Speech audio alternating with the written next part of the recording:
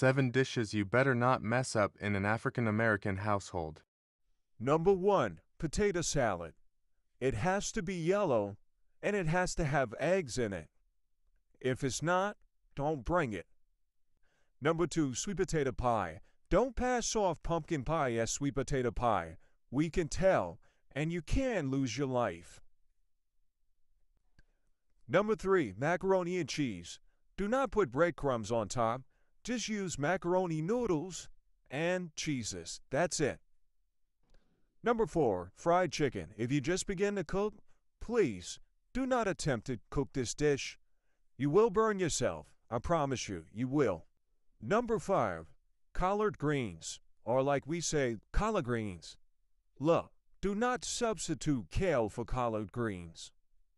Number 6, red beans and rice. Look, do not open up a can of beans and pass it off as fresh red beans and rice. When we find out, that's it. Number 7, candied yams. I understand.